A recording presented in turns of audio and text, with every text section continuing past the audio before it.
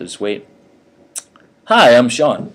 And I'm Erica. And we're going to do a video about Adding two negative numbers. Pacha! Like -2 plus -3.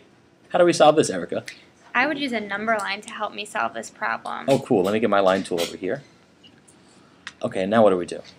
I would start at -2, which is our first number in the problem. And then I know that when you add a negative, it's like you're adding more negative, so you're moving to the left on the number line. Oh, so this is left, right? That's left. Okay, so I go that way. And how far do I go?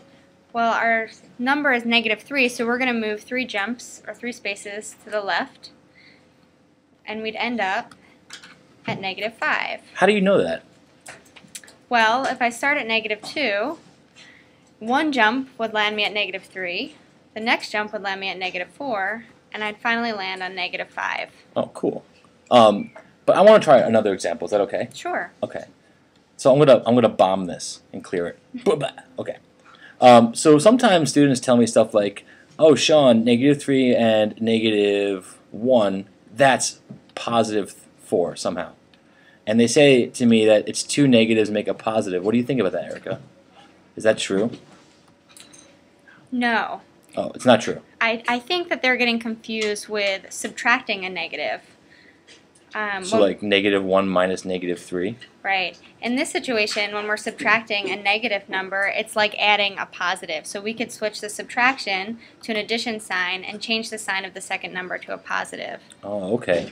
And so another thing I guess we could say to students is here is like -3 and -1. It's still going to be negative because of the number line, like you said.